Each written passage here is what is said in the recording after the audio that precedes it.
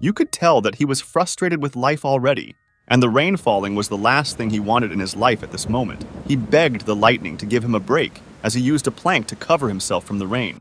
But before he knew it, the lightning struck both him and the plank he was using to shield himself. Two men near him saw that he fell and ran to him to ask if he was fine. He breathed his last breath in pain and regret of not being able to do anything but struggle.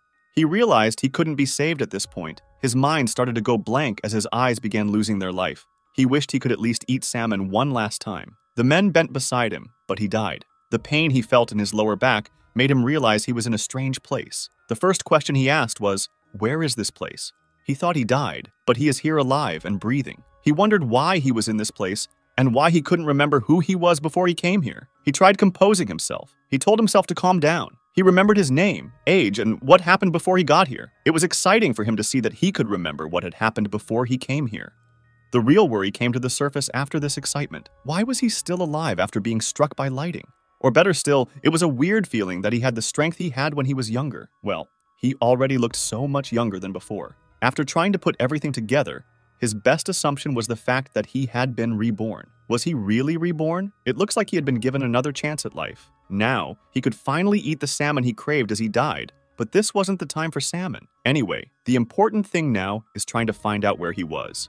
He figured it was a labyrinth, and this was when he realized how hungry he was. So hungry he could eat a whole planet. A weird creature came toward him. The thing kept wobbling and jiggling. He tried to understand what it was and touched it. It looked like jelly, but it wasn't jelly. He now understood that this was an entirely different world from the one he came from. He picked up this weird-looking creature. It looked like a giant jelly, or better still, gummy, and decided to take a bite. He could explain the flavor he tasted when he did, at least something to quench his hunger. It had a very soft texture combined with a minty scent. It also did not have any specific taste and felt refreshing to eat, just like water. This gummy monster also had a spicy feeling that made it easy to get additive to it. He was full after devouring the monster. He thought about what the creature was, and as he thought about this, a screen came up with the notification, "Appraisal result, slime, a slime." He didn't get this at first, and after thinking about this for a long time, he thought that the creature he ate was probably a slime, and also tried to figure out what appraisal meant.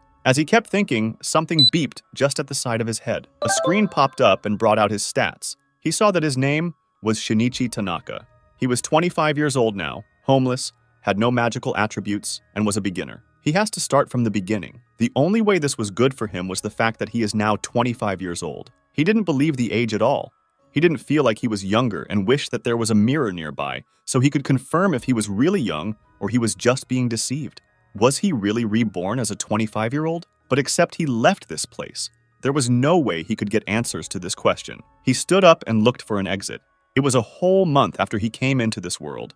In his mind, it felt like a month had passed, but it could have been a year. There was no way he could tell. He fought a wolf and ended up defeating it with the rod in his hand. He got himself some food and decided to look for corpses or something that could give him something at least. In his search for a corpse, he saw a dried-up human skeleton with clothes on it. He took the clothes and wore them. He checked the sword on the skeleton, and his screen appraised it as a mithril sword. He tried figuring out what mithril was, but that soon escaped his mind as he saw how good the sword was. He had gotten used to living in the labyrinth, and had also created a room for himself using a pickaxe that he picked from a corpse to destroy the wall. He figured in his search that this particular area was the safest place in the labyrinth.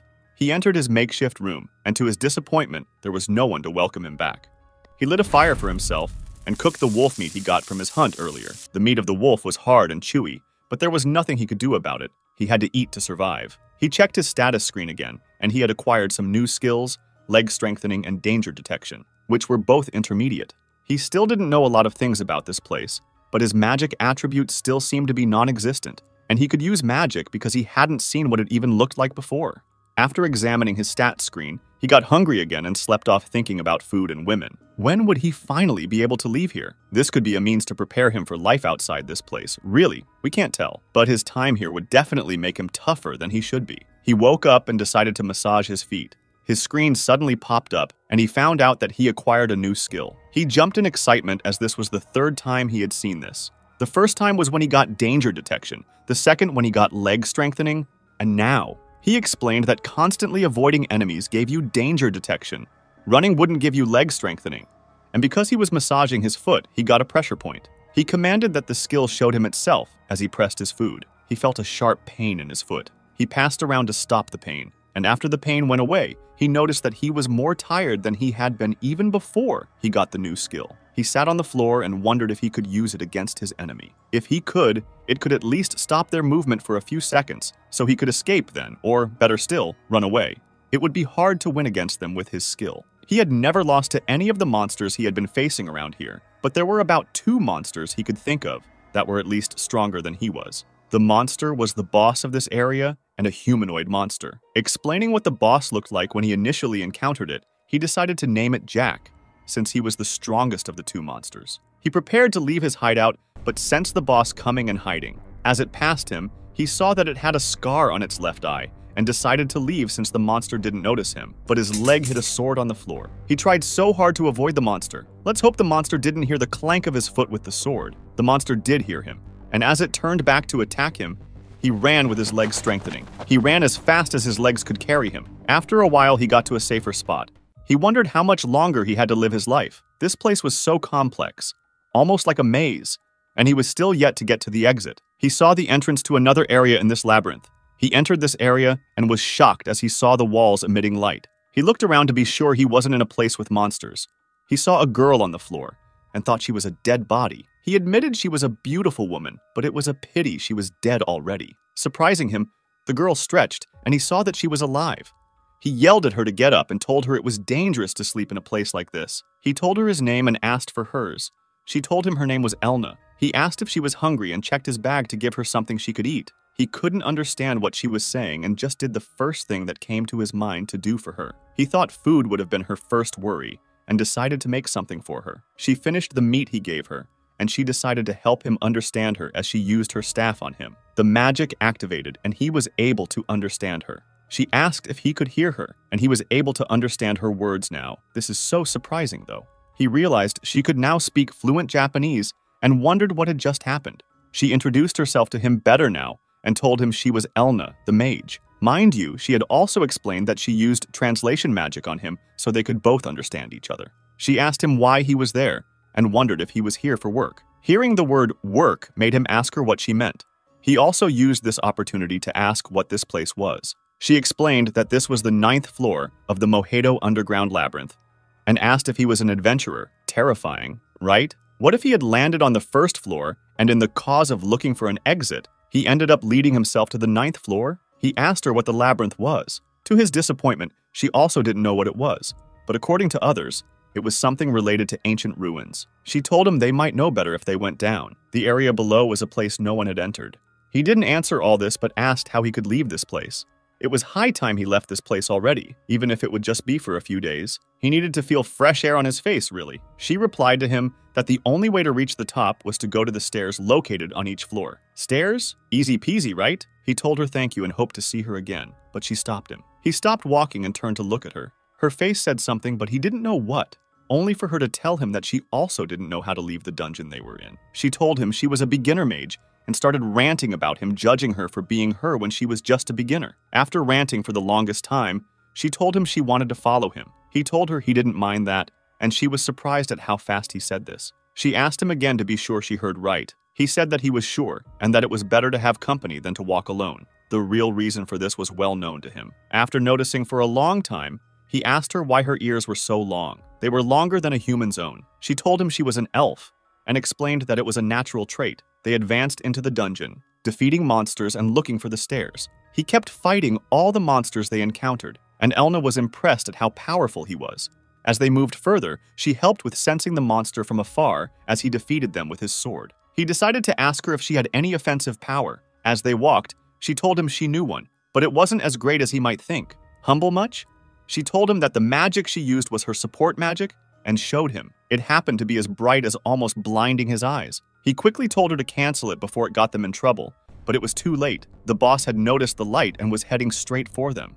This was where leg strength came in, but Elna couldn't keep up with him and fell with the monster tailing them. He stopped running and ran to her front to fight this monster. He had been trying to evade getting noticed by this monster. All this while only having to face it to save a woman. Elna yelled at him, asking why he wasn't running away. They were facing a real-life monster, and the best thing he could do now was to stop in front of her. almost fearless in the face of this huge monster. He told her they hadn't lost yet, and it was only right to save one friend. This surely moved her. He already saw her as a friend after spending little time with her. He told her to support him as he attacked the monster. She used her electric paralyzing attack on the monster, and he used the chance to take out the monster in one strike. But the monster gave him a very strong punch, throwing him into a wall near where they were. His attack wasn't effective, which meant he had to look for something that would be more effective. Elna worried about him and called his name. They were helpless, and there was a limit to what she could do. The monster got a hold of her, holding her by her arms. Shinichi stood up, determined to find a way out of this for the both of them. He tried to see if there was a new skill he could use to help Elna get out of there. He saw acupuncture push and wondered if this skill would work. He decided to use it against the monster. The pressure of this attack heavily affected the monster. In fact, it rendered it immobile for the main time. He noticed that after this, he couldn't use his hand, and this was a huge mess. He needed his hand to fight. He also saw that the effect of the skill he used on the monster would run out before they knew it, and told Elna they had to run since there wasn't any other choice for them. They decided to run away from there. While they did, Elna told Shinichi she was hearing the sound of water beneath them and told him they had to check out. In the process of running, Shinichi apologized for not being able to take her to the suitcase. She told him it was fine and hoped that they would be able to leave here someday. All hope had been lost now, no doubt. They needed at least some hope, no matter how small. She told him they had to quickly go down before the orc that attacked them earlier woke up. They finally got to where the water Elna sensed was.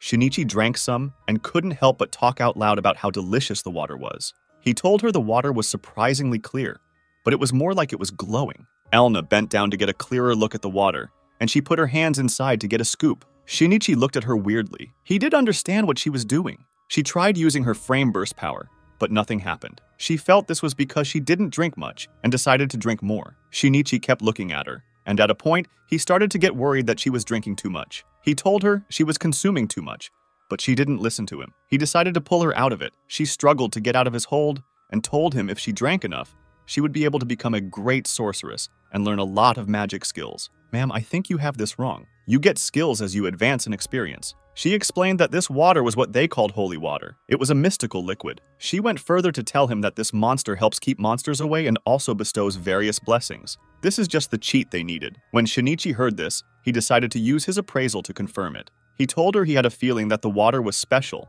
and apparently it could deter monsters, and told her it wouldn't be a bad idea to build a home here. He told her it was time to go, and it was so obvious she didn't want to leave there. He asked if they could get out, as he would like to see outside this place. He asked that they follow the waterways downstream. Elna told him it wouldn't be easy to get that way and pointed at the source of the water, which was a lion statue. He walked toward the lion and told Elna he had a weird feeling about the statue's left eye. As he pressed it, the wall beside them moved sideways, revealing a door. Elna asked how he did this, and she called him amazing.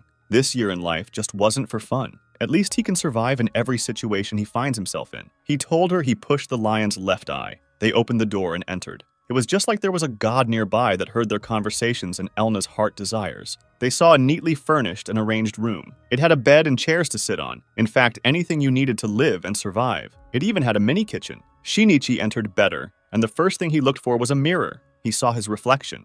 To his surprise, he looked younger than he thought he was. This made him understand better what his status meant. This was a huge step for him. He died, but was reincarnated into the same person. Another huge chance at life. He better use this chance to the best of his abilities. He should also make sure not to leave any stone untouched or unturned. Shinichi saw the burner in the room, and it looked so much like something he would see in the world he came from Earth. He found out that instead of using gas or any form of mechanics, they used magic to operate it. He brought out things he stored in his bag to make something to eat. Elna woke up to the smell of the food he was cooking. She walked up to where he was and requested that he give her a bowl. Tasting the food made her regret that she had asked for it in the first place. She told him the food tasted terrible, and he asked if it was salt. She stated that that wasn't the problem, and brought out a small pouch with food seasoning. She made the soup better, and as we see, the soup was the best thing Shinichi had tasted in a long time. He kept asking for more rounds, but after the fourth, she told him they had run out of soup. She offered to make so more, and after they had eaten to their satisfaction, Shinichi ruminated about what their goal was. The most crucial thing on their list was to escape this area they were in. He also thought about what to do about being in a parallel universe. It happened like a movie. He stood up, removed his clothes, and flexed his muscles. He kept doing this, waking Elna up. She blamed him for not being able to sleep. She was curious as to what he was doing in front of his mirror. He told her to come see how his body had grown. She told him he didn't have to show her, and that he should put clothes on. Shinichi told her that this could have been from the water from the Saint pool outside. She told him that the water could have had an effect that reflected the experience gained in a short time on the body. She told him that since he fought the orc, he grew stronger in body size. He told her this wasn't the result he was hoping for, but this didn't look as bad. He decided to try out an appraisal on Elna. She told him that she would like to live here, but worried that someone might have lived here before. Shinichi also told her he wanted to investigate. As they searched, he saw a hidden door behind the bookshelf. Shinichi thought that for them to have found a hidden room in this hidden room meant the person was an extremely careful person. It was also incredible that someone could decide to live in this dangerous dungeon with 20 floors. Whoever created this place took their time to make it to their taste and even built another room in case anything dangerous could happen. They saw a huge bedroom with a toilet and all sorts of things, including books. Elna ran to the bookshelf, took a book, and showed it to Shinichi. She told him it was a book from the great sorceress Moore. She explained who he was to him, and at the end of her story, she told him that the best bet was that Moore owned this house. He collected the book from her and checked through it. He saw a map of the maze they were in, and this was the best thing ever for him. He was as excited as he could be, but Elna was broody. They decided to leave this room to look for an exit. They fought some monster on their way. They stopped for some time, and Shinichi had to ask to be sure if there was really a 21st floor. Elna told him there was. In his head, he knew that if they were careful enough, they might run out of food even before escaping this place. Elna asked where he came from. Of course, she was curious and wanted to know. There was no doubt that she would not have any idea where Earth was, and Shinichi had to tell her he came from a really far place. She told him she was an adventurer and explained that it was a job that people here did to earn money. She urged him to become one too, so they could form a party. We all know she had been wanting to propose this to him. She told him if they were in a party together, she would do long-range fighting while he would do the close-up and direct attack. This made sense quite all right. She also told him that she specializes in carrying luggage too, which wasn't bad. They decided to look further into the dungeon. At some point, Elna got hungry and told him she wanted them to get back and rest. Stadt and Nichikama, the much more mature and older man here, told her she had to move if she didn't want to eat just salt soup. That is the height of it, eating just water with salt or seasoning. They kept walking and were intrigued by how bright the entrance to the area in front of them was. They decided to enter the area to check it out, and lo and behold, they found a forest, and not just a forest. It was a huge one. They walked into the forest to assess it better, and they saw a tree filled with a weird type of fruit and decided to check it out. Shinichi took one and decided to eat it. Elna yelled that the fruit was dangerous, but he told her it wasn't. Funny enough, she said that because of how careful he was as he ate the fruit. She also plucked on it and decided to eat it. This fruit was one of the best she had ever tasted, as it was sweet and delicious. Shinichi checked the stats of this fruit, and to confirm this, it was indeed edible. Elna told him that it was probably Moore that planted this tree. Elna enjoyed the fruit, while Shinichi kept looking at his environment for anything new. He saw something weird and decided to check it out. He pulled a grass that he saw and a huge daikon out.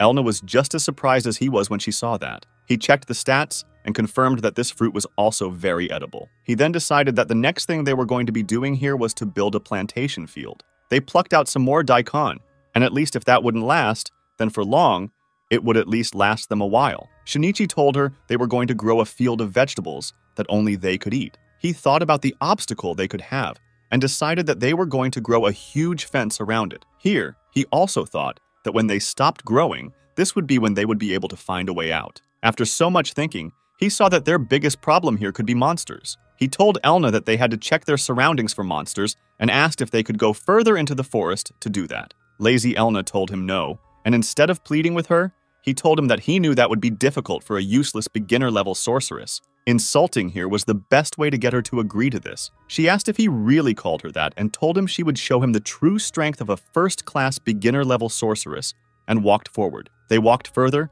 and saw a large area of dry trees.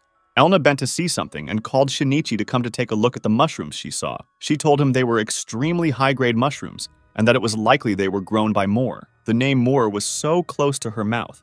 But thinking about how all these things happened to be here, they really could have been grown by Moore. She even said she would be able to get as many clothes as possible if she sold them. But Shinichi reminded her that they were still unable to get to the surface and dragged her out of this area. In their search, they saw an incredibly large and tall tree. It was alive and was still bearing fruits. In the stats, Shinichi saw that this tree fruit can sharpen one of the senses for about an hour, which is very incredible.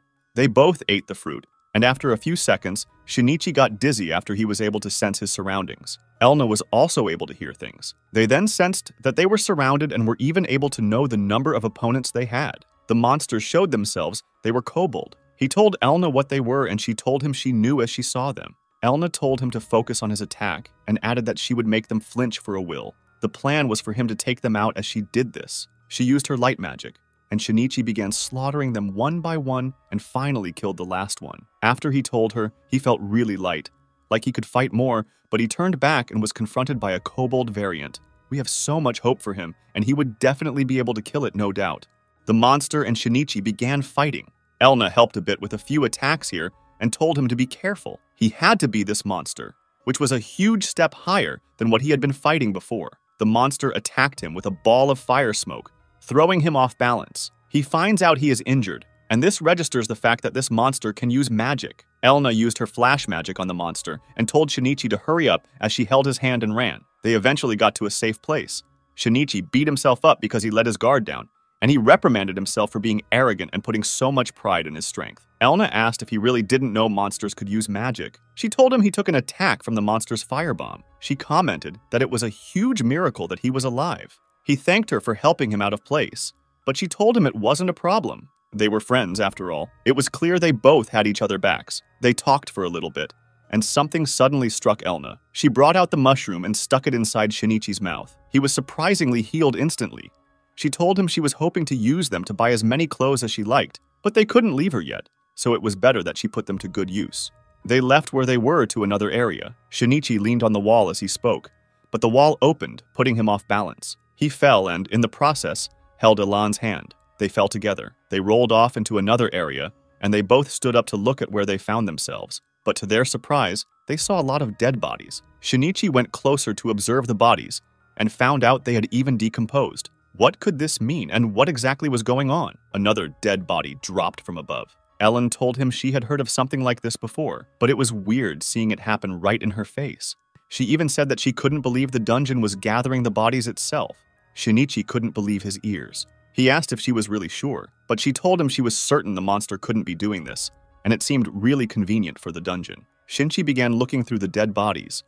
Elna told him this was shameful and urged him to stop. He told her they were just borrowing some of their things. There were a lot of things they didn't have, so it was only right that they picked up a few things from there. She agreed and joined him. They found so many things as they looked through the dead bodies. When it was time for them to leave, they said a few words of prayers to pay respect to the dead. Elna told him she was hungry and urged that they head home. Hearing the word home shifted something in him. He had been homeless for a very long time, but now had a place he could at least call home. Shinichi remembered a little part of his life when he was on Earth. In this particular memory, he was with his son and wife. His son calls him his first name no matter how many times he tells him to stop. This particular day, he is traveling to meet his mother and father. They left, and that was the last he saw of them. They got involved in an accident and unfortunately died in the crash. This must have been tough for him to handle. He woke up to the thought of how he lost the two people he valued the most in his life. He stood up and decided to clear his head by building a fence like he told Elna. When he finished this, he looked at what he had just done and was very proud of himself. Elna ran towards him as some chicken monsters chased her. Shinichi fought them off and killed some. They are called rabbit chickens, and their meat would surely be delicious. She thanked Shinchi for helping her and explained how she got into that situation. They decided to head home to eat, of course. Elna cooked, and her food was so good that Shinichi told her she could have been a cook instead of a sorceress. He asked why she ended up choosing a dangerous job like this one. She told him why she decided to become an adventurer and spoke about it for a little bit, before they headed back to the place where they found a corpse to scavenge again. He found a dagger. He looked around again and saw a cloth hanging on the wall. He asked Elna to use her magic to help bring the clothes, but it seemed her magic was getting nullified as she hit the coat. Shinichi began throwing things at it to bring it down.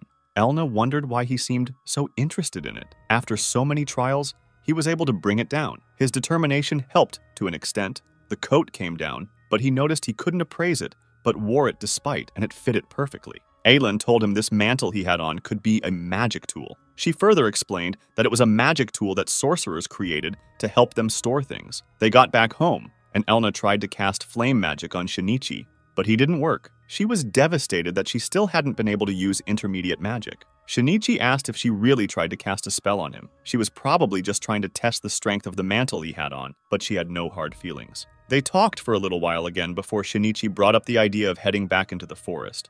Elna told him she didn't mind, but she didn't want to be attacked again by the kobold variant they had seen before. Shinichi told her not to worry, as he had a new skill she could use and he had also gotten stronger. He told her he had a feeling they wouldn't lose anymore. She asked about the secret weapon he was talking about, but he didn't answer her. He told her the next thing they would be looking for was the temple-looking area near the forest. They were really ready to explore every bit of this dungeon. 2 heads are really better than just 1. He showed her the weapon he made and even explained how he made it. She might not have understood his explanation, but this shows how really smart he was. She praised him for being able to make a magic item in such a short time. He told her to stay alert here. They were entering the kobolds' territory, and they needed to be careful. As they looked through, Elna saw some mushrooms, but the strange thing about this was that there was a red one, just right in the middle of the other white ones. He took it and decided to eat it. Elna picked more, and Shinchi suggested that they make mushroom soup when they got back home. Elna asked that they look for herbs, and they saw some useful herbs. Shinichi even explained how to cook some to her. When she told him he was giving her too many details about a plant, he said he grew up with grandparents who lived in the mountains. They decided to leave this place, and as they kept walking, Elna stopped and told Shinichi that she was hearing the sound of a child crying and the voices of kobolds. This is dangerous, but they would definitely go to save the child. They got there and saw a child on the tree, as some kobold attempted to climb the tree to get to him. They fought off the monster, but it gave them difficulties. The animal appeared to be a bit smart, really. It was evading, dodging, and fending off Shinichi's attack as they fought. Shinichi brought out one of his secret weapons to fight the monster, and Elna was disappointed. The monster cut off the ropes of the weapon he used, and as this happened, he told Elna to use her lightning magic on the monster. He then used another secret weapon with his acupuncture push. With this, they were able to injure the monster, but it attacked him with the fire smoke ball it had used before. The attack didn't work, and before he could even decide to wonder why this happened, he decided to use this next attack to end the monster. He sat by the monster's corpse as he thought about the monster's magic not hurting him. Elna, on the other hand, was trying to help the boy they saw. She gave him a mushroom, and Shinichi walked toward them and tried using his appraisal on him. He found out this boy was a holy beast and was actually born to a kobold. How did this happen? Anyway, he was abandoned and has been roaming around since then. Would they turn him on his way back to roaming or take him back to their home with them? It turned out Elna knew a bit about the holy beast. She told him they could be allies with humans and were similar to gods in some countries. Shinichi looked at this boy again, and he reminded him of his son. Shinichi then did something. He told the boy they were just there to save him and told Elna they had to leave. They left to look for mushrooms and saw so many types, including poisonous ones. Shinichi asked about Elna's kingdom, Rogus. They left where they were and walked out of the forest. As they did, Elna told Shinichi she was curious as to where he came from, but in his mind, he knew that if he told her how he got to be there, she might not understand. But there could be a huge twist where she could have also been reincarnated. He was just trying to be careful anyway. After a while, Elna told him they were almost at the temple. She kept looking at the map as she walked. Unknowing her, a kobold was trying to attack her, but as it jumped out, the boy from earlier attacked and killed it in one strike. The boy collapsed after helping them with the monster. Shinichi ran to where she was and gave him food to eat. They had to take him with them. Elna asked what they were going to do with him. Shinichi's answer to this was that even though he was worried about their food supply, the boy seemed valuable, provided he had been fed and catered for. It has been decided they were going to take him with them. The boy slept off in Elna's arms. She asked what name they should call him. Shinichi told her to do that since she was the one who wanted to bring him with them. But before she could even come up with a name, he decided to name the boy Pero. They got to the temple they had been looking for. Elna told him she had seen somewhere like this before, but couldn't remember where. Shinichi checked the surroundings. He saw a stone and went to touch it, and saw a menu on it. The notification welcomed him to the temple, but told him he didn't have a transfer address, so he couldn't transfer. He told Elna what he saw, and that was where it clicked that she had seen this same temple at the entrance of the maze. Shinichi asked if there was a place like this on the surface. She told him yes, and said she didn't know why someone made it, but it had been there for the longest time. She touched the stone, and it told her the same time. It also said she should obtain transfer points. She wondered what this meant. They tried figuring it out, and Shinichi pointed out that it seemed like the system was asleep before, but it seemed to be functioning now. He told her that since they didn't have any transfer points, they had to get to the surface with their effort. Elna stated that it would be tough with their food supply, and since they had a map, it was impossible to get lost. She told him they had to get enough food that would last them till that they were able to find the exit out of this place. They had to leave here. It had been too long. When they got back to their home, Elna cooked. The boy was still sound asleep. It looked like he hadn't even had a chance to sleep well. Being in the forest alone must have been so scary for him. They went to look at him as he slept and found out he had eaten the poisonous mushroom Shinichi had eaten earlier. He asked what they could do about this, but Elna told him to leave this to her. She used her poison removal spell to remove the poison affecting him. It came out in a small black ball. Shinichi took the ball and looked at it. He then decided to ask if the position was a slow-acting poison, but she told him no. This helped clear his doubts about the red mushroom he ate. It was something different from what the boy ate. When the boy woke up, Elna served the three of them. The boy had difficulty eating the food, but Shinichi showed him how. Elna told him to try teaching the boy some words, but he told her that she was well suited to do it. She agreed, but only if he would get her new clothes when they got to the surface. She held Pero's hands in anticipation that she would start teaching him. She realized they had completely forgotten about clothes for him and asked Shinichi what to do. He told her all the clothes they found in the disposal area were for adults, but she said she would make something for the boy out of the clothes they found. They got clothes and shoes for him and he loved them. A few days later, the boy was able to talk and even help Shinichi in the field with their plants. He commended the boy's growth. Elna came in holding a rabbit chicken. It was so obvious she had also grown a lot. She had become braver now. Elna was a scary cat before. Things have really changed. What she caught wasn't going to be enough food for the three of them, so Shinichi offered to hunt next time. In his hunt, he saw a tiger bison and defeated it. Before it even saw him, he brought it back to them. Pero was happy seeing how huge this animal was. Shinichi then began cutting the meat as Pero watched. Elna wanted to watch too, but the smell that she perceived as she bent to look took her back. They needed a bath. After they did, they dressed up and decided to head back outside to head to the surface. They left the room and walked towards the 19th floor. Wow! They were on the last floor, and this wasn't going to be easy. As they walked, they noticed it was too quiet. Pero sensed something coming towards them and told Shinichi. Pero told them to leave the animals to him and was able to defeat the wolves. Shinichi commented that he had the power of 100 men and asked if they were on the track as they decided to continue their journey. But before they could continue their journey, the orc boss approached them. This time, Shinichi was able to defeat it, and they continued their journey after this. He has gotten really strong now. This is very impressive. He bent down to cut the orc's meat, but Elna stopped him, told him it wasn't right to eat human-like monsters, and reminded him of the kobold variant they saw. He told her he didn't make any attempt to eat it because he loved dogs. The orc, however, was another case entirely. A screen popped up reporting that he had acquired a new skill. He saw the skill and asked Elna if she knew what the skill was about. She didn't know what it was either. He tried using it out, but he couldn't. They decided to leave there. And as they did, Elna saw a treasure box. She fantasized about it, but it ended up being a monster and eventually needed Shinichi's help after sneaking the so-called treasure she was expecting into the box. The monster grabbed her leg. They helped her out of this. Shinichi stabbed the box in the back. This made it release her legs. Kind-hearted Pero gave her mushrooms to eat. Elna told him to try using the skill he got earlier on this monster, and it worked. He found out that he could use the skill only on dead things. This skill would help him obtain skills from dead things. She called him a cheater, but he asked that they keep the secret between them. He went to the box, picked it up, and began searching its insides. Elna asked what he was doing, and he told her he was looking for the heart and liver. She was disgusted. There was really nothing this man couldn't eat. No meat is allowed to go to waste. He cooked it and offered her some. She collected it, ate it, and agreed that it was good. Shinichi, Elna, and Pero were on the 19th floor. Shinichi was astounded by how useful the scout skill he learned from the mimic was.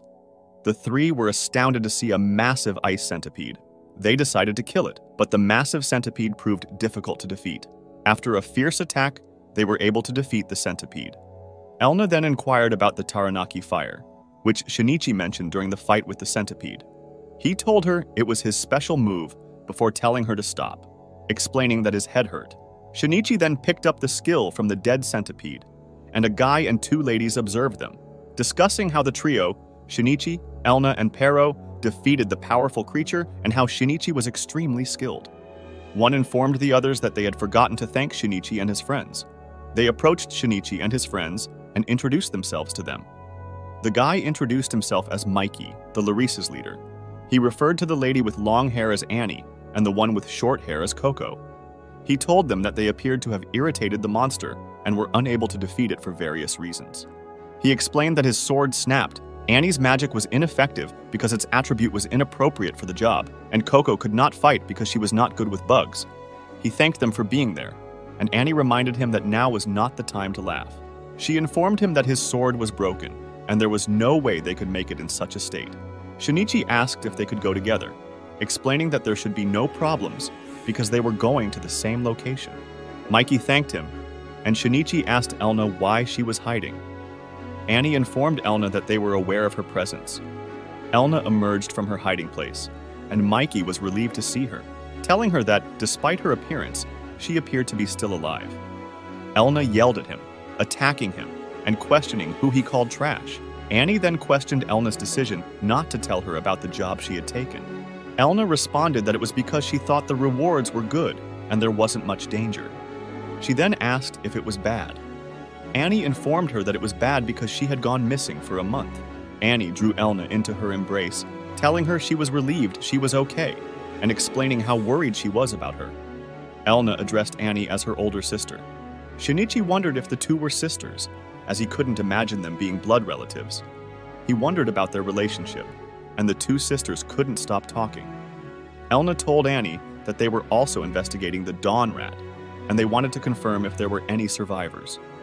After waking Mikey up, Pero and Shinichi ate the ice centipede, saying how good and tasty it was, and then they all left the place. They all got to the 5th floor, and Elna was surprised to see a bug on her breast.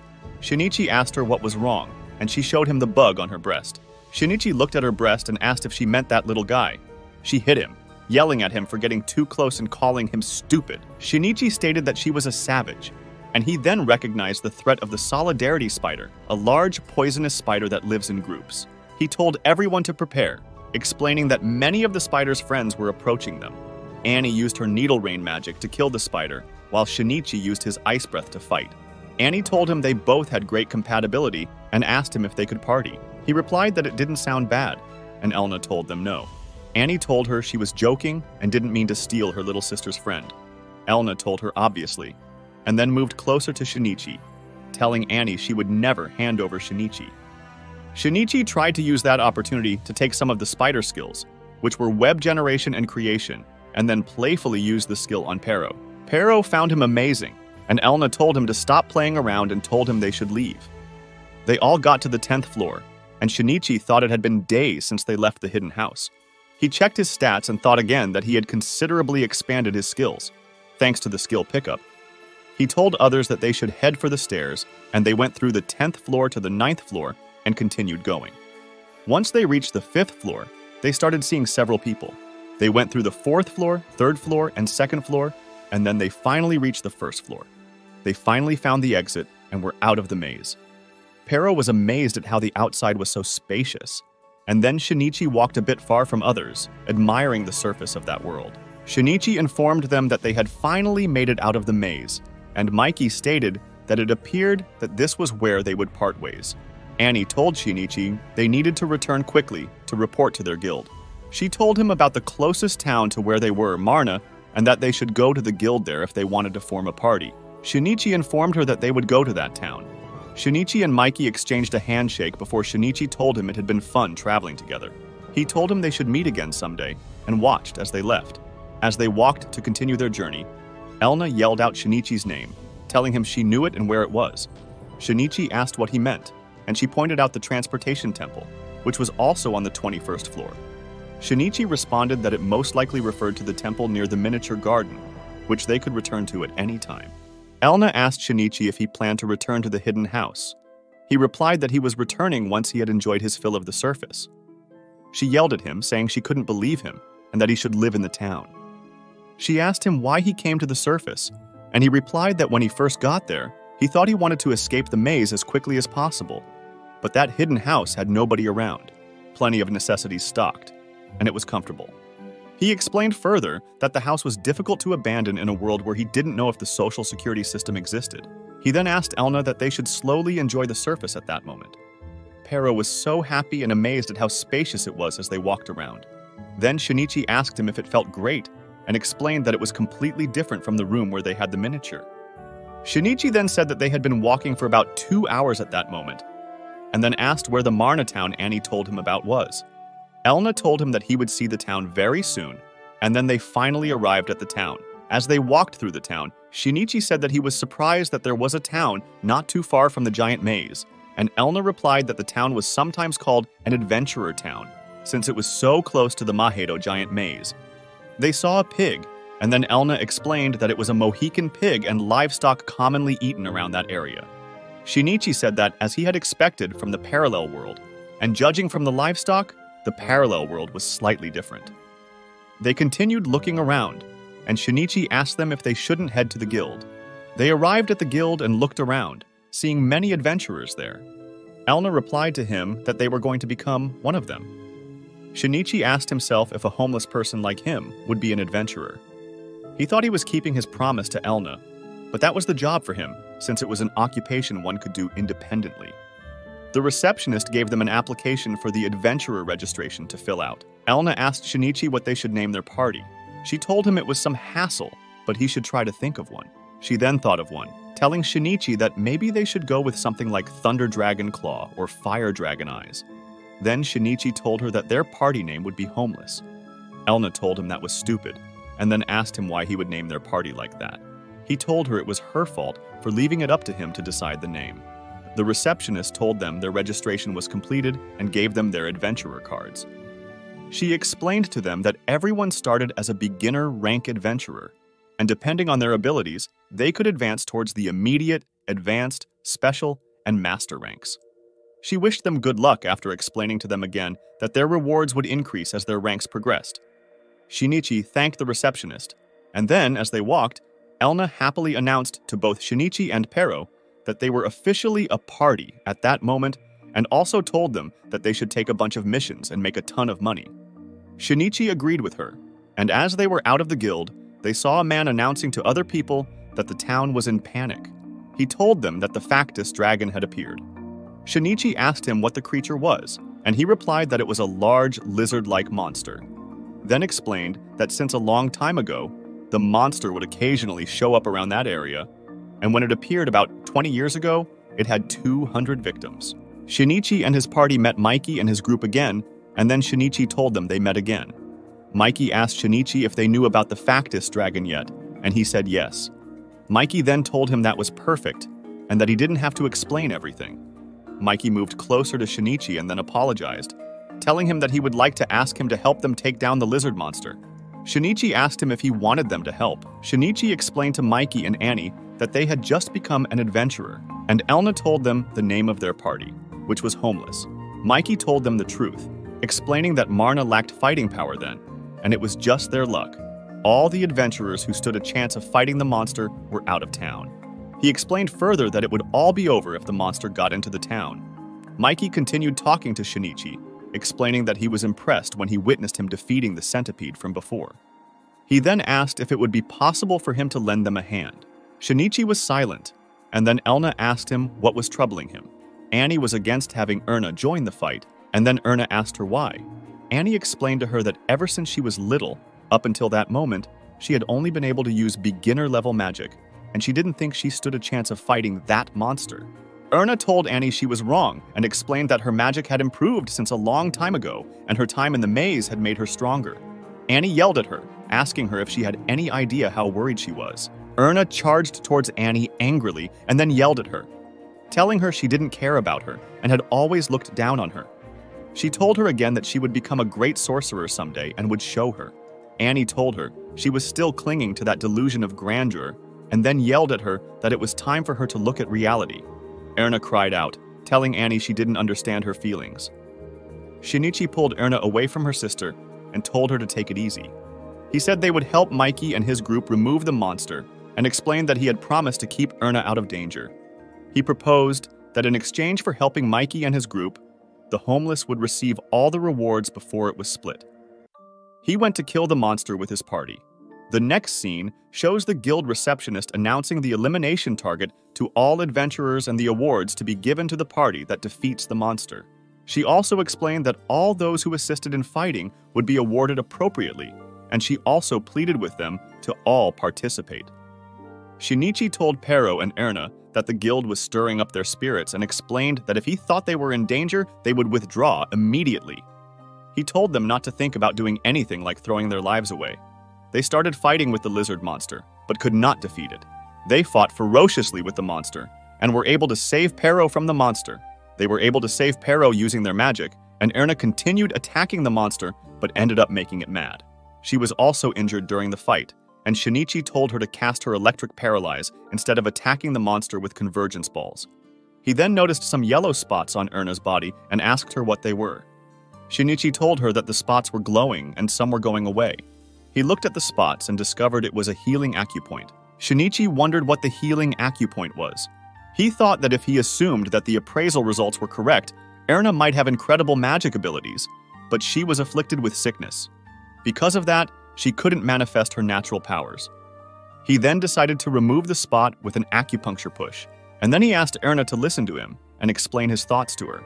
Erna asked him if he was talking about the thing that makes someone immobile, and also she asked him why he thought that would work. He replied that he had heard about it and explained that it had a healing effect.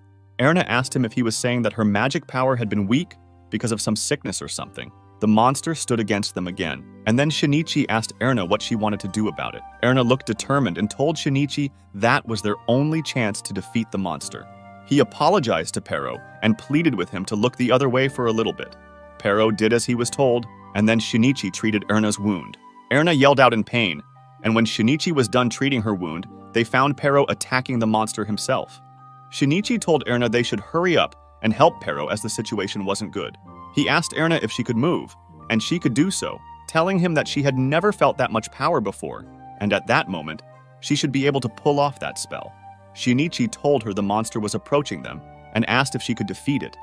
Erna asked him to return and then used her magic on the monster. Erna remembered how her father insulted her. He told her that she should have learned intermediate magic by then and then yelled at her for being an embarrassment to the Fredria family. She apologized to her father and sister. Annie comforted her by telling her it would be okay. She told her that she had magic powers and could use them someday. Back to the present, she confronted the monster and then was able to defeat it. Shinichi moved closer to the monster and saw that it wasn't moving. Then, he asked Erna if she had truly killed it. He then made a final stab just to be safe, but the monster stood up again. Erna attacked the monster with the flame wall magic, and then she explained to Shinichi that the magic was an intermediate magic spell called a flame wall. She explained further that it absorbed fire attacks and that the spell had a lot of vitality. The monster then tried to run away, and Shinichi told Erna they needed to stop it. He asked her if she had any magic that could stop its movement. Erna chained the monster with a flame chain since the electric paralyze didn't work. Shinichi landed the fishing blow on the monster, but the monster broke free from the chain, and then Mikey and his party approached them. Mikey asked if it wasn't too late to get in on the reward, and then told them that he could only buy them a small bit of time. Annie asked Erna if she could fire the magic again, and Erna replied that she could, but it might be tough to cast one of those forces again. Annie told her that she was the only one who could fire magic powerful enough to defeat the dragon, and that she would give Erna her magic power, and she would be able to cast her strongest magic one more time. Annie couldn't believe that Erna had grown that much. She gave Erna her magic power and told her she could do that. Erna was overflowing with magical powers and then thought that Annie should watch what the great sorceress, Erna Fredria, looked like. She attacked the monster with a maximum level of flame burst. Everyone watched in awe at the amount of force Erna used against the creature, and Annie thought to herself that the force surpassed even the best of the best.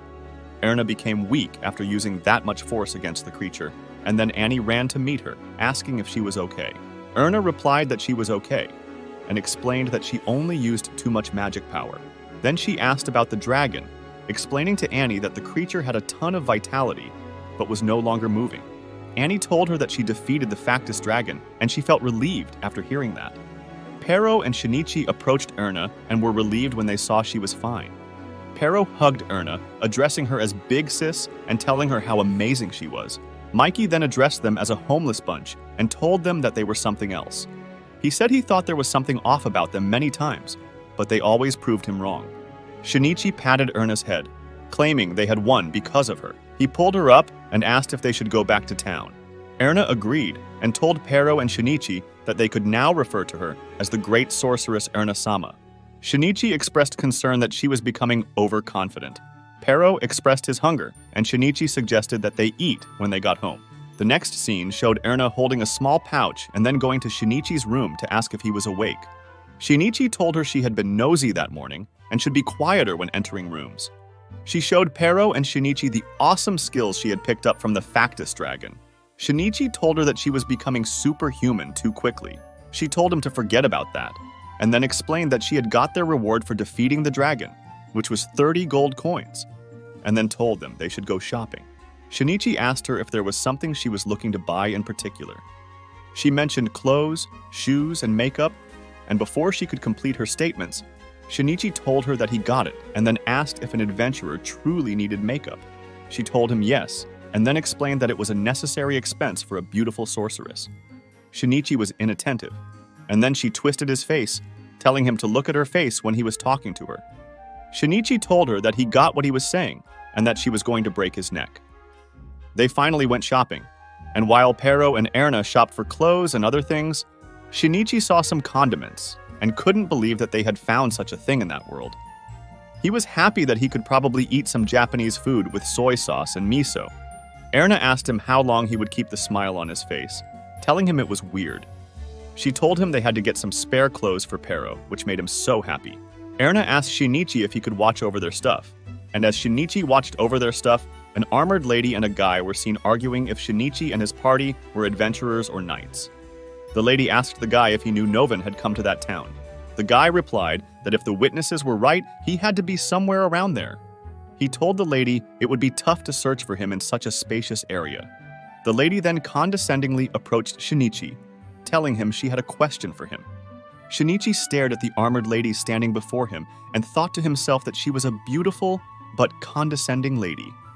He asked her what was up with her, coming out of the blue. The lady looked so angry, telling him what was wrong with his attitude, explaining that she was a knight, and then asking how he dared to stay seated while talking to her. She pointed her spear at him, asking for his name, and also threatened to stab him at that moment. Shinichi introduced himself to her, and then she yelled at him, asking him if he was trying to make a fool of her. The guy the lady was with addressed her as Freya and tried calming her down. He apologized to Shinichi for bothering him and told him they were trying to contact him because they had a few questions to ask. He asked Shinichi if that was right by him, and then Shinichi replied that he would answer what he could. The guy thanked him and then asked if he had heard of a man named Novan. Shinichi told him no, and then Freya told him it was useless trying to lie. She told him that she saw him acting strange just a moment ago and that he must have been frightened because he was trying to hide something he was guilty of. Shinichi told her he was looking at her chest, explaining that even though she had armor to cover it, they were rather plump, so he stared at it several times. Freya yelled at him, calling him a pervert, and then asked him if he was trying to evade the question. Shinichi replied to her that he didn't know Novan's location, but he wouldn't mind if she could try to torture him to get that information. The guy Freya was with told her to hold on, explaining that he understood what Shinichi was saying as a fellow man, and then apologized to her on Shinichi's behalf. Freya addressed him as Gale Dono, and then Shinichi told Dono he didn't know the guy they were looking for. He apologized for being unable to help, and Dono thanked him for his time. Shinichi apologized to Pero and Erna for keeping them waiting, and then Erna asked him if Dono and Freya were acquaintances. He replied that they only asked him some questions and then asked if they were done shopping. She told him they were just about to do so, and then he asked if they needed to head home, but Erna told him that she wanted to go and eat some delicious food. Shinichi told her he didn't know if it was fatigue from the previous fight, but he was feeling sleepy. His stats asked him if he would evolve, and everyone heard what he said.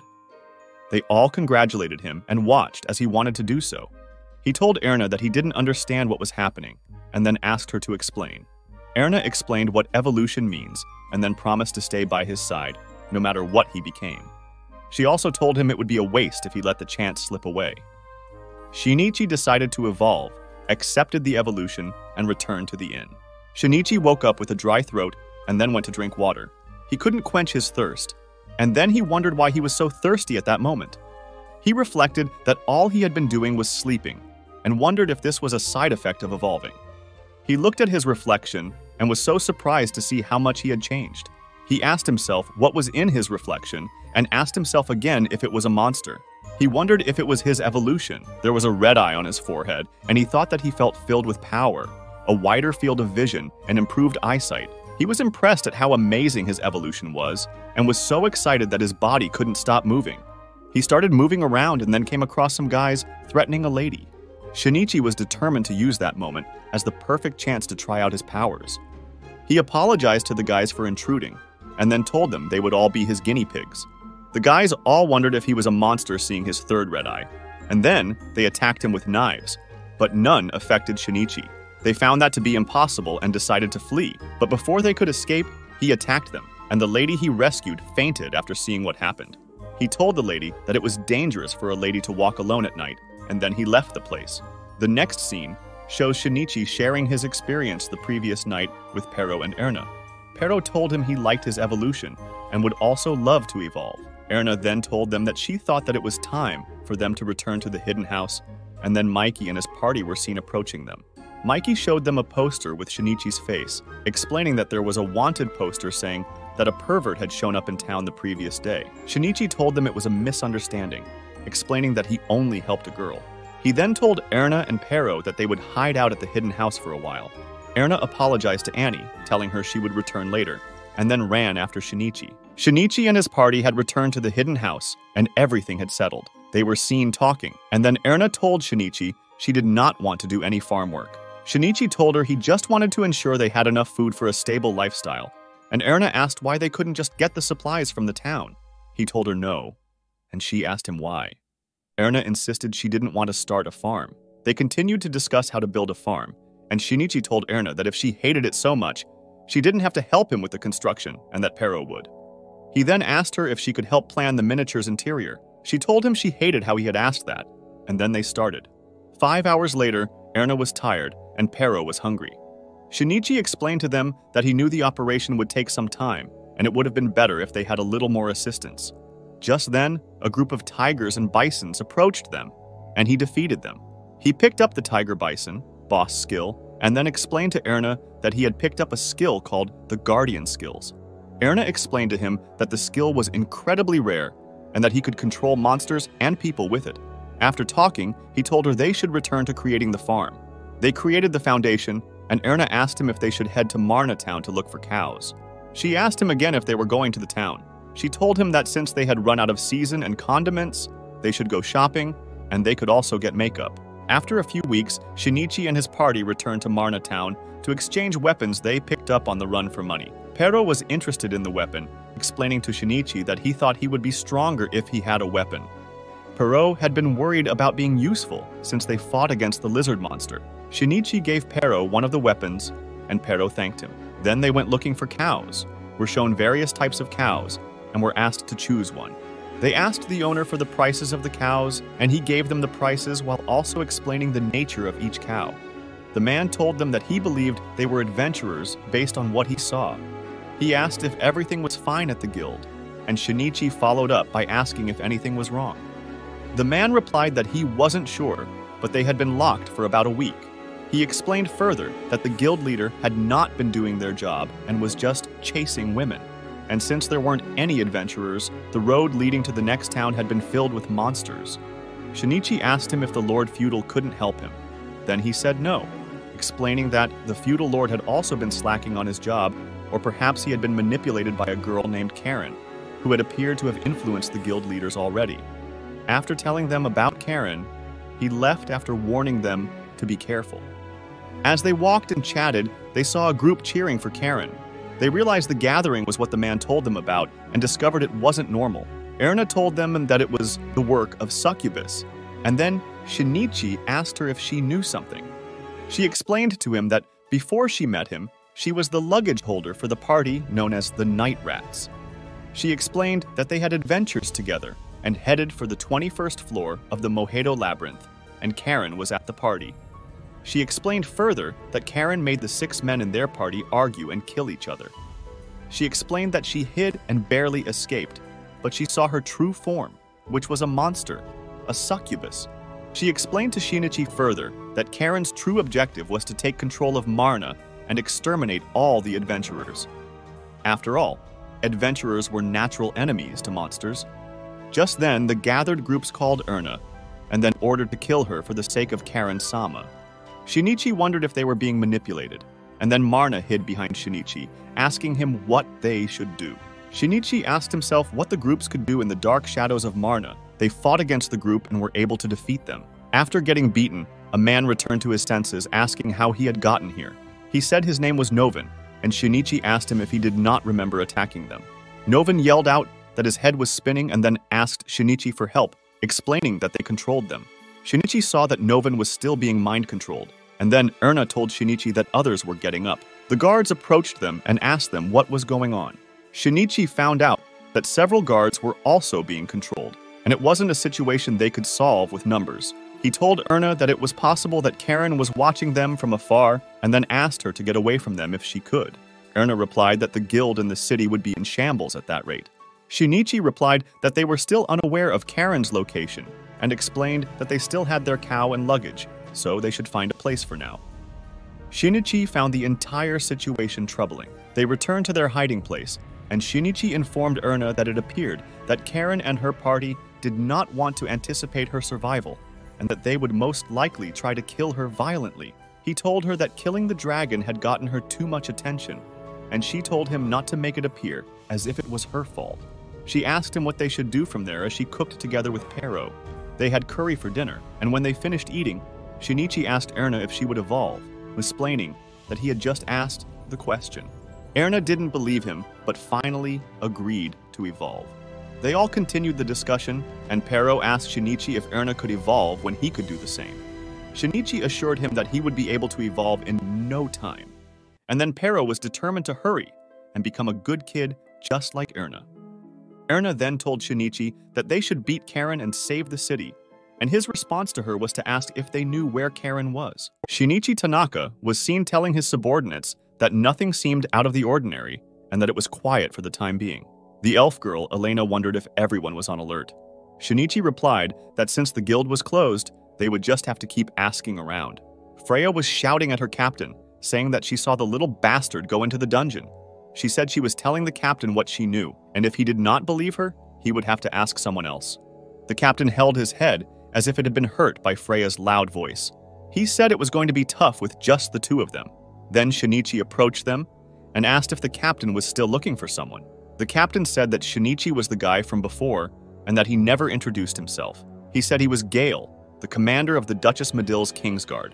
Shinichi said he was Shinichi Tanaka, the leader of a party called Homeless.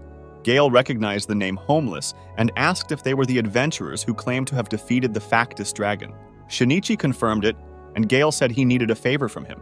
He said it was a job that he could not tell anyone about. Shinichi told Gale to speak and he would listen first and then decide if he wanted to do it. Gale gathered his courage and stretched out his hand. He said they were currently searching for the Duke of Madil's son, Sir Novin Madil. He wondered if Shinichi could help with that. Shinichi asked if the person that Gale was talking about the other day was kidnapped. Gale said he was embarrassed to say that Master Novin had a penchant for adventure, and he left home on his own. He said they had orders from the Lord to bring him back as soon as possible.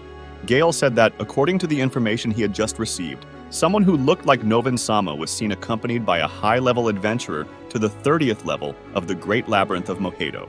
He said that if the information was true, they would need to find him as soon as possible. Gale also said that he heard that the homeless people were frequent visitors to the Great Labyrinth of Mojado, and that they were also the group who killed the Factus dragon. He said they could really use their help to find and protect Master Novin. Shinichi asked what Novin looked like. Gale said Novin was 17, thin, and had hair parted down the middle. Elena asked Shinichi if the guy Gale just described was by any chance the guy they saw yesterday.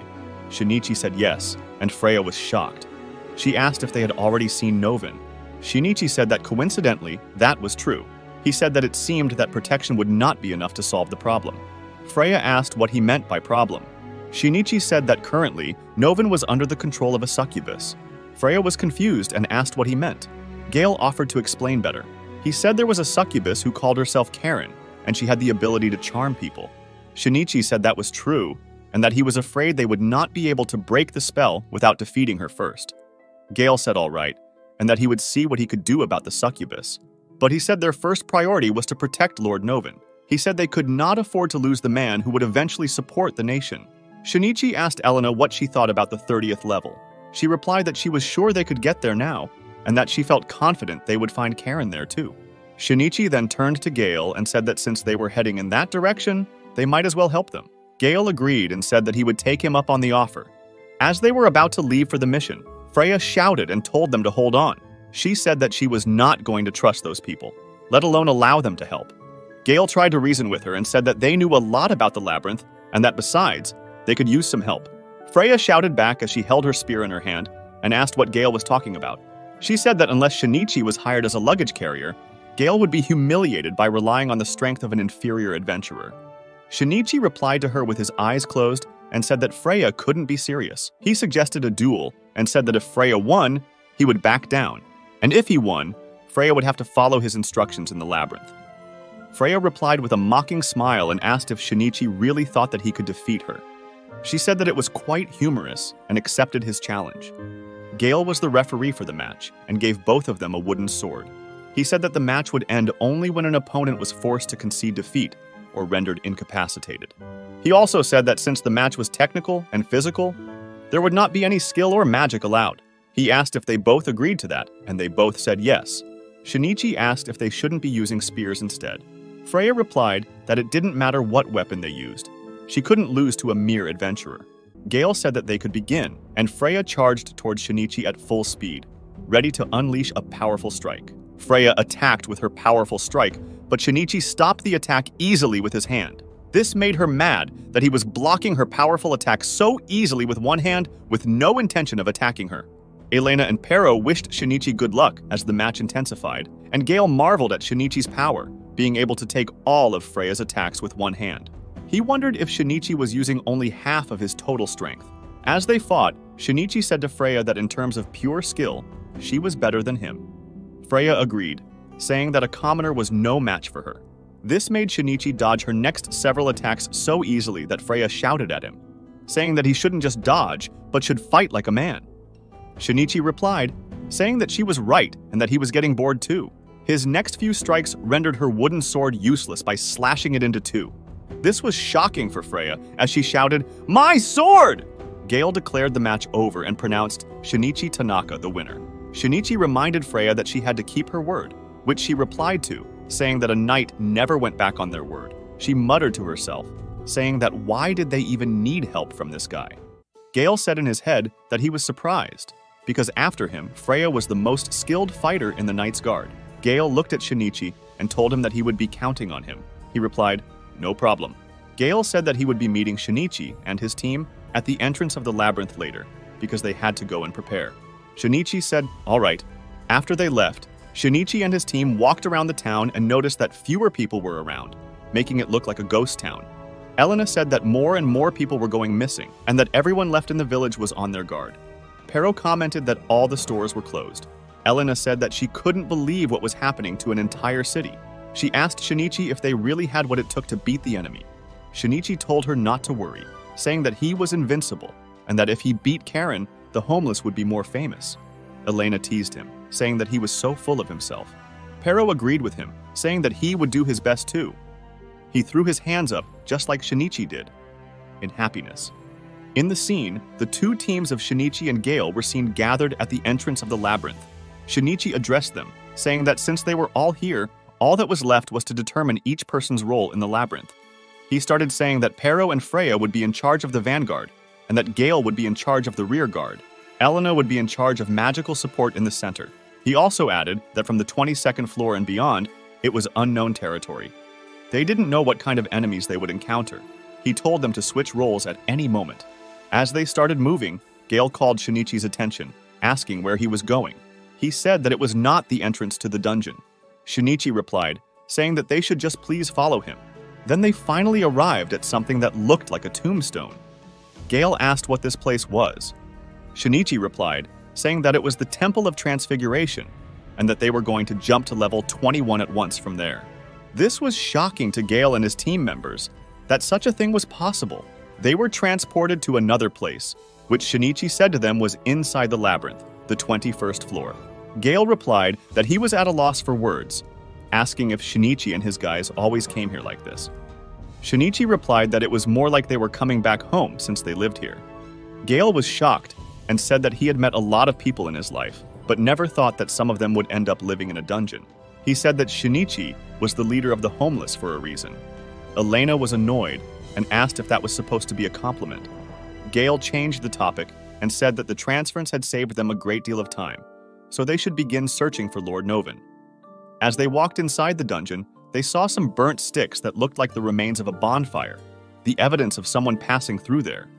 Pero knelt down to smell it and said that it smelled like 6 people, 2 women and 4 men. Gale complimented Pero and said that he had an amazing sense of smell to be able to tell the sex of someone just by smelling them. He then changed his expression to a serious one and said that they were told that there were 5 high-level adventurers and 1 more, Master Novin.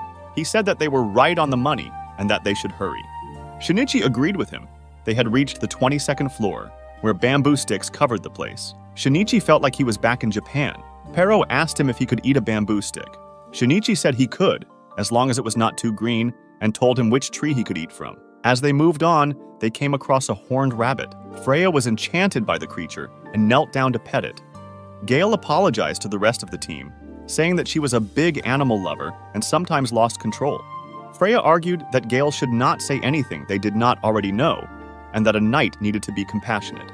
Gale countered that compassion should not turn into obsession with a beast she could not tame. Shinichi reached out his hand to touch the animal and succeeded in making it his familiar. Freya was happy and shocked that Shinichi could also tame beasts. Shinichi said the horned rabbit was not very useful and that it was better to let it go. He gave it an instruction to go back, which Freya did not like. At the same time, Pero picked up a skeleton arm and asked if he could eat it. Shinichi shouted no, as the skeleton bones began to assemble and move towards them to attack. Elena was about to use magic to fight them, but Shinichi told her to wait. He said he wanted to try something. He stretched his hand towards the skeletons and said they should become his familiars. It took some time, but it eventually worked. They became homeless skeletons, a new race of skeletons that were born when Shinichi Tanaka's magic was given to them. They were 10 times more capable than normal skeletons. Gale was shocked and asked Tanaka to explain what was happening. Shinichi said he did not mean to hide it, but he had a skill that allowed him to turn monsters into allies. Gale said he never expected Shinichi to have such a skill and that it surprised him. Freya agreed and said it was an enviable skill. Shinichi had another eye on his forehead that he used for appraisal. The eye identified one of the skeletons as a golden skeleton with light and dark features. Shinichi talked to the golden skeleton, which said it was nice to meet Mr. Tanaka. Shinichi said that from now on, it would be his monster. The golden skeleton agreed and said it was the leader of the skeletons. Shinichi said it needed a name, so he gave it the name Skeleto. Gale asked if he was taking the skeletons with him. Shinichi said yes, that they would be a great asset. At that moment, another set of big monsters appeared. The skeletons surrounded them and beat them to death. The team members commented that they were strong, but their rattling bones were so noisy. Pero found stairs that led to the 23rd floor, and they entered. Shinichi commented that first, it was a bamboo forest, and now it was a swamp. He said it was hard to believe they were really in a labyrinth. As they entered the 23rd floor, they saw insects flying all around in the air. They commented that the insects were big, and Shinichi used his appraisal skill to identify them. The appraisal result showed that the insects were Mojado dragonflies, large dragonflies that could only be found in the Great Labyrinth of Mojado. Their transparent wings were sold at a high price as luxury food with a rarity of D. He wondered in his mind if his appraisal skill was becoming more accurate, and he realized that a D rarity was not that rare. The dragonflies started to approach them to attack, and Elena stretched her staff to use multiple fireballs to burn them to crisp. Gale was amazed and said that not even a mage in the royal court could conjure a spell as powerful as what Elena just did. He asked who the elf was, and then Shinichi's skill popped up, saying, "Skill pick up." It told Shinichi to please select the skills that he wanted to learn. There were clairvoyance and flight skills, although both of them were at intermediate level. He chose the flight skill and tested it out. 4 wings appeared on his back like that of a dragonfly, and he flew a bit, saying that he could finally fly in the sky. He then came down and deactivated the wings, saying that he could activate the skill anytime he wanted. He floated for some time using his skill, which made Pero shout that it looked so fun. Then, a frog monster tried to attack Shinichi using its long tongue, but Shinichi's intuition was very sharp. He grabbed the frog's tongue before it could attack him, and smiled as he said that the monster thought it could attack him with a sneak attack easily while he was distracted. He then pulled on the monster's tongue to drag it out of the swamp, before landing a final blow on it to kill it. Using Appraisal on it, he saw that the monster was a mojito frog, a large frog that could only be found in the Great Labyrinth of Mojito. It was popular as a delicacy in some circles, with a rarity of D. The screen popped up with an instruction of Skill Pickup, asking Shinichi to please pick up a skill of underwater adaptation, although it was at intermediate level. He chose to pick up the skill, saying that it would come in handy. He smiled as he said in his mind that he had gotten another skill, and that he was terrified of how powerful he was becoming. Elena could hear how he murmured to himself, and she grabbed him by the shoulders, saying that it was not important. She said that they should get out of the place already, and she tried to push him forward. But he declined, saying that first they needed to dismantle the frog, because he had heard that it was a delicacy.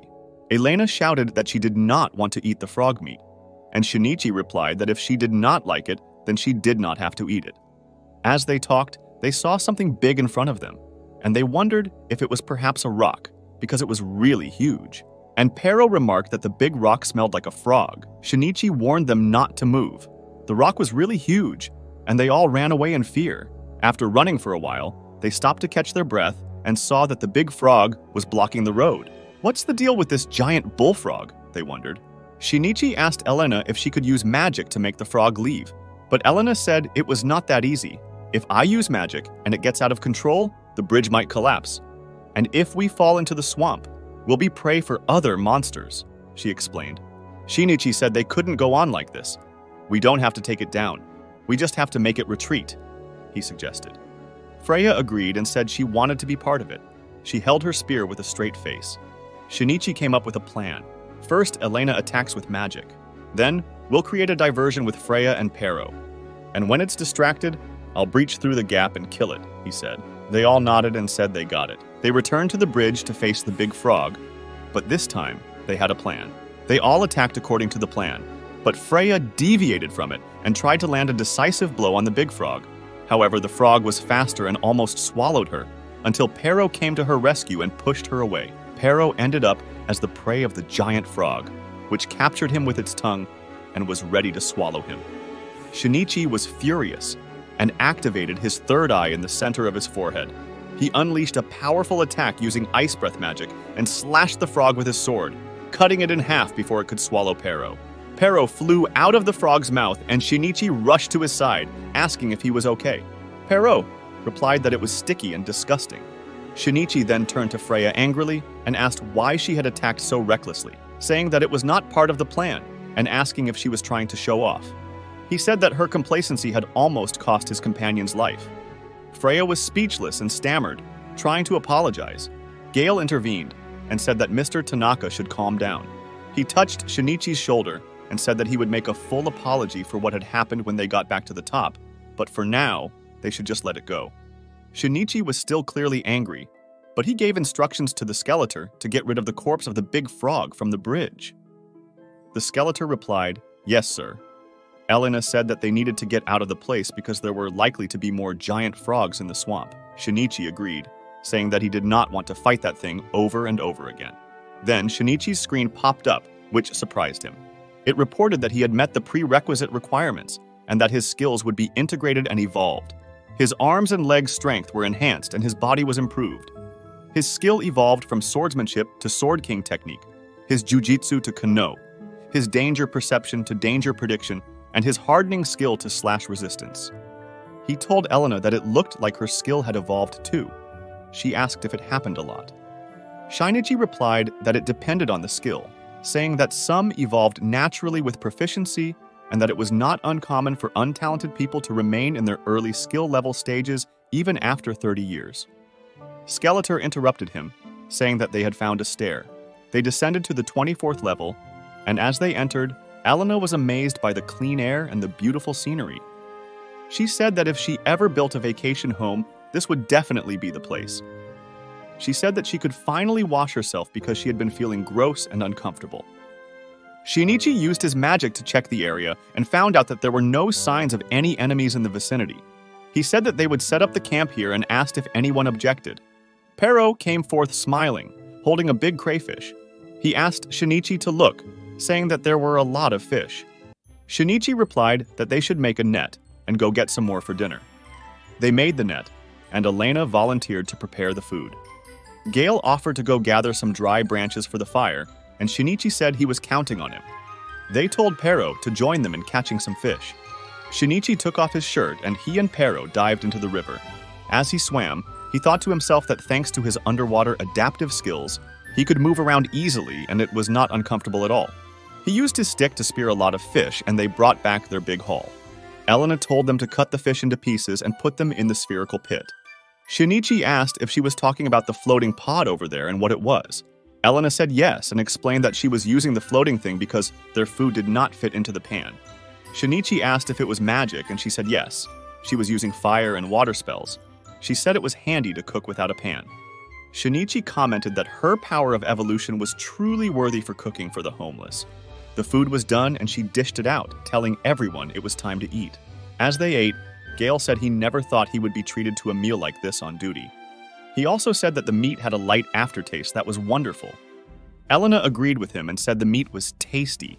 She said she just threw the meat in before she knew what it was. Gale said he ate frog meat from time to time, but he had not eaten one that was this good. He smiled as he said this, and Freya was terrified with beads of sweat on her face. She said that the meat from the man-eating frog was this. Shinichi said that it was still delicious, and she could not argue with that.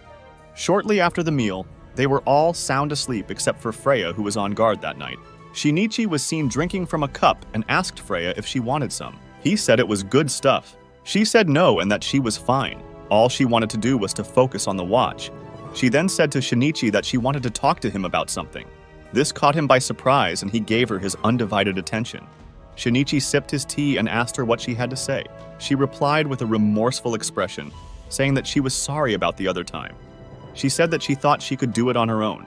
Shinichi looked at her and said that if she wanted to apologize, she should do it to Pero. He said that he was just telling her what he noticed as an observer. He said that he could understand why she went out on her own, since the enemy was scary after all. She said that no, it was still a bad decision. She then knelt down on one of her legs and said that she was sorry for insulting him by calling him a mere adventurer. Shinichi said that she did not have to worry about it anymore. He said that she was still a pretty serious person. She said that it was in her nature and that she was sorry. Shinichi told her that there was no sign of hostiles in the area and asked her to sit for a minute. She sat at the campfire with her legs and arms tucked in. She said that her parents were actually not aristocrats, but rather well-known adventurers, as she had been told. Shinichi said that he had no idea, since she was with Mr. Gale. She continued, saying that she was actually a commoner. She said that her parents both died when she was 7, and her grandmother died a year later from an illness. She said that she was an orphan. Shinichi asked her how a kid like her survived on her own. She said that she used to live in a slum in the capital. She said that there, garbage collected from all over the city was scattered about, and if someone looked hard enough, they could find someone's leftovers. She said that she was living off what she could get her hands on, which was pretty much garbage. Then one day, she rescued a boy of noble birth who had wandered into the slums. The boy was Master Novin. In return, the kind Master Novin gave her food, clothing, shelter, and even asked her to be knighted as his own knight. She said that he was the man who brought her out of the slums and educated her as a knight. She said that if it wasn't for him, she would still be there. She continued, saying that she still hated her parents because if they hadn't been adventurers, maybe their family would have lived happily ever after. She said that that was why she was so provocative with the adventurers.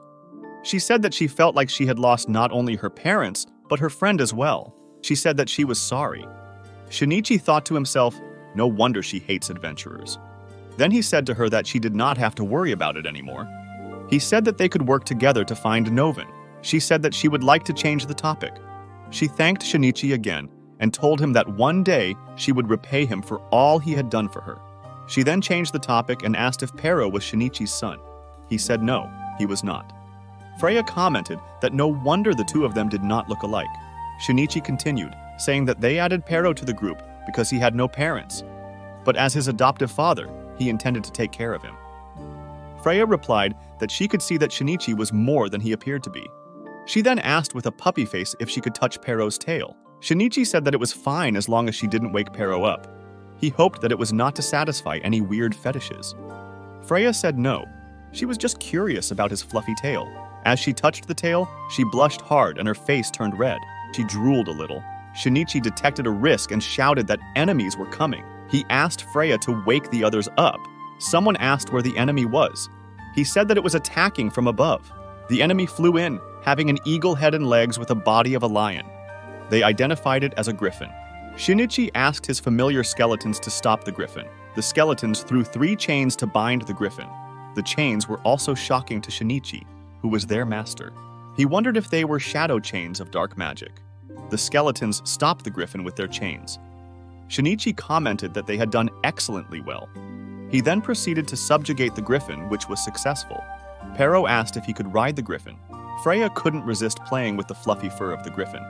Gale came over and said that he couldn't believe Shinichi had got his hands on a griffin. He asked if any kind of magical beast could become part of his familiar. Shinichi said that it was a tough call to make. Gale suggested that if they could get more griffins, they could use them as transportation. Shinichi agreed, saying that it was a very good idea. He told everyone to pack their bags because they were leaving to look for more griffins. Elena wasn't so happy. She asked why they were leaving already. As they walked looking for more griffins, Elena said she was tired of walking. Shinichi said he thought they would find more griffins there, while Gale apologized and said they were the only ones who had it easy. Gale and Freya were riding on the griffins while they were walking. Shinichi told him not to worry about it since they were clients. Then they saw a wheel of a carriage that looked fresh, and they could see the whole carriage scattered and in pieces all over. They wondered who had previously visited there and transported themselves with the horse-drawn carriage. Then Shinichi used a skill called Spinnerule to pull the shattered parts of the carriage together with threads that came from his fingers. Shortly after, the carriage was whole, which Shinichi named Skeleton Carriage. It looked weird, and Elena shouted that she didn't want to ride on it. Pero looked at it, and his eyes glowed, saying that the carriage looked fun. Elena's face was in terror of the carriage, and a bead of sweat ran down her face. Shinichi and Pero entered, and Shinichi had to drag Elena inside, saying, "Just get in." Then he told the skeleton that had been positioned to draw the cart to move. Elena screamed that she was going to die, and that the cart was going to kill her. She said that her hips hurt. Then, after some time, they came to a stairwell to the lower levels, and they descended into the 25th floor. Shinichi was so happy seeing rice fields, saying it was just what he wanted. He said, "Finally, I can eat rice." Elena wondered what made him so happy, and Freya replied that a mere plant turned Shinichi into such a child. Shinichi was jumping up at the sight of the rice plants. Pero also agreed that he didn't get what was wrong with Shinichi. Gale told the three that they should not be absurd, saying the plant could be hallucinogenic. Shinichi thought in his mind that it was a terrible thing to say, and wondered if these otherworldly people did not know what rice was. Then Shinichi called out to them, saying that they should come over and see something. Then they came to a tomb, similar to the one they used to transport themselves at the entrance of the dungeon. Shinichi said this place must also be the Temple of Transference, no doubt. They registered there, and Shinichi told Elena that they could come back to the 25th floor anytime they wanted. She asked what rice was that he was talking about earlier. Gale cut in from behind, asking if Shinichi was saying there was a connection between here and the entrance. He replied that yes, most likely there was. He said that now they had a clear path home. They then resumed their search, and the skeleton kept pushing the cart while Gale and Freya kept riding the griffins. Inside the cart, Elena asked Shinichi if he thought they would catch up to Novin. He replied that they were taking the shortest path, and so it should be any time soon. Then the skeleton called out to him, saying, "Mr. Tanaka, the stairs are up ahead." Then they descended into the 26th level, and the scenery felt normal again, like that of a dungeon. Gale volunteered that he would take the front from here on, saying that he wouldn't feel right being in the back as a knight commander. Shinichi said okay, but he had to act quickly because it looked like they had a welcoming party. Gale said that the zombies approaching were such a pain. Unless their heads were destroyed, they would keep coming. Elena was hiding behind Gale, saying that they looked gross. Gale told her to stop using her as a shield. Shinichi rushed forward, saying that they should get out of the way as he struck the zombies, but their number was too much, and he realized that they would be hard to deal with. So he summoned the skeletons to deal with the zombies, and the skeletons defeated them. On their way, they were met by a large number of undead, also known as skeletons. The people panicked, asking Shinichi what they were going to do. He replied, saying that they should relax because each of the undead was weak, and that meant he could easily take them under his command. So he used his subjugation skill on the large number of deer and the large number of undead. together with the undead he had subjugated earlier. They all joined together and lifted him using the cart, raising him up as their king. Pero shouted, saying that Shinichi was awesome and that he looked like a badass. Elena asked what the fun was in what Shinichi was doing with the undead. Gale added that Shinichi had forgotten what they came to do. Freya wanted to add that the skeletons were kind of cute, but Shinichi cut her off, shouting as he gave commands to the skeletons to move on. He told the rest of them that they should keep going with the skeletons in front. As the undead skeletons marched forward, he ordered them to kick all the zombies to the curb and move on and advance. They defeated all the zombies and reached the 27th level. As they entered, Shinichi commented that it was an awfully dark level, and Elena produced a dim light in her hand. Looking around, they saw that it was a very vast place. Pero sniffed around and said that he could smell 6 humans and 1 other. They heard a scream and followed it. They saw a lady with 2 dark wings on her back, who was Karen, holding a man by his neck with 1 hand. She said to them that they had done a good job for coming all the way here. Elena said that she was the culprit who had caused all the chaos in the town of Marna. Karen replied that she was waiting for them on the 30th level, but she couldn't wait any longer, and so she came here, dropping the guy in her hand. She said that they had followed the bait well that had lured them in. Freya's emotion was high seeing Novin lying unconscious on the ground. Shinichi turned to her and told her to calm down. He said that they would buy her some time for now and told her to rescue the guys who lay on the ground unconscious when she saw a chance. Shinichi called out to Elena and Pero that they should fight. Karen asked them if 3-1 against a frail girl like her was fair. Shinichi told Pero and Elena not to listen to her and attack. Elena used flame magic to attack her, but Karen vanished and suddenly appeared behind Elena, saying she was right there. Shinichi rushed to her side to rescue her, but before he got there, Karen had vanished again, saying to them if they were surprised. She said that succubi, thanks to their racial trait, could teleport. Pero replied to her that all they had to do was not to give her the chance to teleport. Pero charged towards Karen, asking Shinichi to watch his back.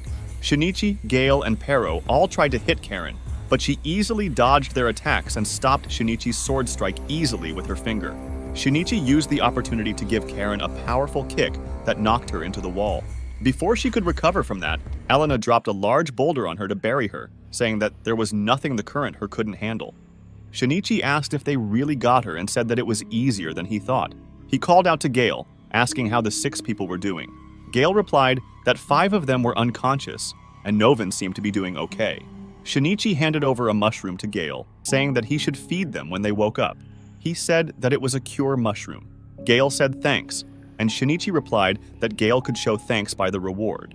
Elena said that she was going to take a nice long bath when she got home. She looked at the multitude of skeletons and asked Shinichi what he was planning to do with them. He replied that he was going home with them to tend to their fields. Elena said that, for that he didn't need that many skeletons. They were interrupted by the crack of rocks and heard a voice saying that it didn't want to change into this appearance. It was Karen, as she floated in the air after she had broken the big boulder that buried her earlier into tiny pebbles. She said that they had just ruined her cute vibes. This time she was in her underwear, having a black long tail and 2 long horns on her head, which were not present earlier. Her pressure was so much that the people in the room could feel the power of her aura. Shinichi was puzzled by her endurance and used appraisal on her. The result showed that Karen was a vampire succubus, a hybrid of a vampire and a succubus. He told the others that Karen had vampire blood in her veins, and Elena added that vampires were calamity-class monsters. Karen smiled with her fangs and said that as a reward for pushing her so hard, she would suck their blood while they were still alive. She then used magic to summon her genus servants, who were humans in large numbers. Elena recognized them as the residents of Marna who had been kidnapped. Karen laughed maniacally and ordered her servants to kill them all. She said that they should slaughter each other like the unsightly creatures humans were. Karen laughed with an evil expression, shouting that the bloodbath should begin. Elena was scared and confused about what to do about Karen's genus servants, who were human beings that were still alive. She asked Shinichi what they should do, saying that there were hundreds of people. Shinichi told her not to panic. He then turned to his skeletons and told them to advance. He also told Gale to evacuate with the 6 others, lest they get caught in the middle of all this. Gale said that he understood, while Freya said that she wanted to apologize for being selfish and begged to let her stay and fight as well. Gale told her that there was a big difference between them and Shinichi and his team in terms of latent potential. Freya replied that she knew that, and that one wrong turn could cost her life. Even so, she wanted to fight as a Duke's Knight. Gale said to her that it seemed that she had made her resolution, and he would say nothing more as he carried the 6 people away. Freya called out to Tanaka, addressing him as Tanaka Dono, saying that although she might not be much of help, she would lend him a hand. Shinichi said that it was okay. Karen told her genus human servants to go now and demonstrate their loyalty to her by killing her enemies. Shinichi told his skeletons to buy as much time as they could, and to remember that they were absolutely not to kill the humans. The human servants and the skeleton servants clashed, and the skeletons were stronger. They were overpowering the human servants and knocking them out easily. Shinichi mocked Karen, saying that it seemed that his familiars were stronger than her genus. Karen mocked back, putting her hand on her eyelid, saying that she was so shocked that she was going to cry. Then she said, "Just kidding," as she teleported to attack Shinichi, saying that humans were expendable, and once she took control of Marna's town, she could replenish them as many times as she wanted. She continued as she blocked Shinichi's sword attack with her finger, saying that she would be more happy to make Shinichi her special genus. He replied that he refused, saying that he had no intention of becoming a subordinate to a monster. She was overpowering Shinichi when Pero charged in to his aid. It made Karen mad, saying that Pero was getting in her way. She gave him a powerful kick that sent him flying in the air. Freya was angry at this, shouting, "How dare you!" as she charged towards Karen to attack her with her axe. Karen said that she was annoying and used flame magic directed at her, but Shinichi was fast enough to nullify the attack, which made Karen smile, saying that playtime was over. Shinichi was also fast enough to use his spinner thread to bind Karen, which made Freya rush in to finish her off, but Karen broke free easily and then attacked Freya and also slashed Elena with her finger, saying that she would suck their blood later. As Karen floated, she said that there was just one left, and that in addition to the fact that Shinichi could nullify magic, he could use various skills as well. That was why she would make him into her favorite. She stretched her 2 palms on Shinichi to use enslavement magic on him, a skill called genus transformation. He could feel the pressure of Karen's magic overpowering him. Karen kept using the genus transformation on Shinichi, saying that he belonged to her now, and telling him to accept it. Shinichi felt a dark and sinister force flooding into him, but he told Karen not to underestimate the mental strength he had built over the last 56 years. He clenched his fists, trying to fight the mental stress that the magic was putting on his mind. Karen said that this was the first time she had seen anyone resist it so strongly, asking if Shinichi really hated becoming her genus that much.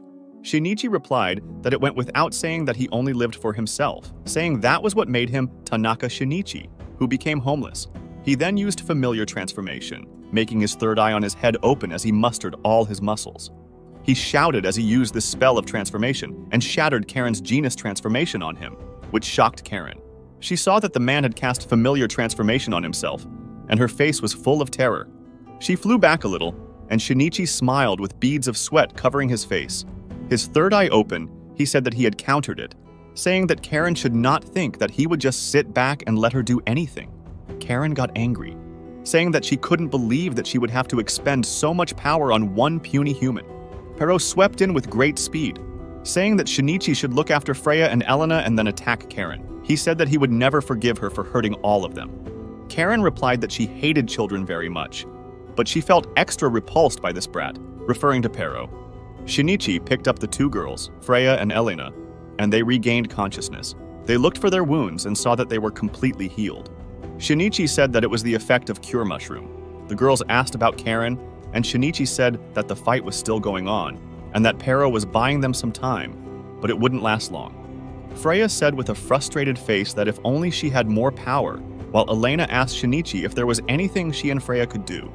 Shinichi looked at them with a serious face, saying that they would raise their abilities and defeat that woman, referring to Karen. He said that they should try acupuncture push to increase their abilities. Elena asked if it was the painful technique, and Freya asked her if it was really painful. Shinichi pulled up his screen, and after checking for some time, he said that it was strange.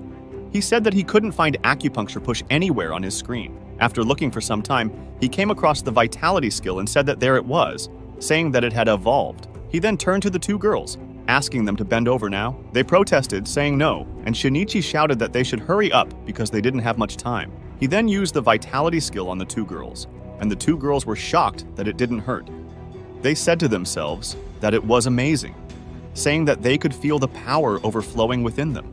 Shinichi said that it seemed that the vitality skill didn't have the same drawback as the acupuncture push. Elena said that with what they had just done, they might be able to win. Shinichi told her to wait and study, saying that she should not rush in blindly. He continued telling the girls that the opponent would aim for their backs using her teleportation skill, saying that the two girls had to watch each other's backs and remember to stay close to each other as they attacked. The girls said they had got it, and they rushed back to where the fighting was taking place. Elena used wind cutter magic directed at Karen, who was shocked to see Elena alive. "How is it possible?" Karen asked. "Too bad for you, Karen. The future Great Mage will not be defeated easily," Elena replied. Then Freya attacked from Karen's blind spot, hitting her with a powerful strike of her axe. Karen tried to counter with her magic, but she was stunned to see Freya dodge her attack easily. Elena countered Karen's attack with a flame wall, which amazed Karen. She was confused about how Elena had suddenly gotten so powerful compared to the last time they faced off.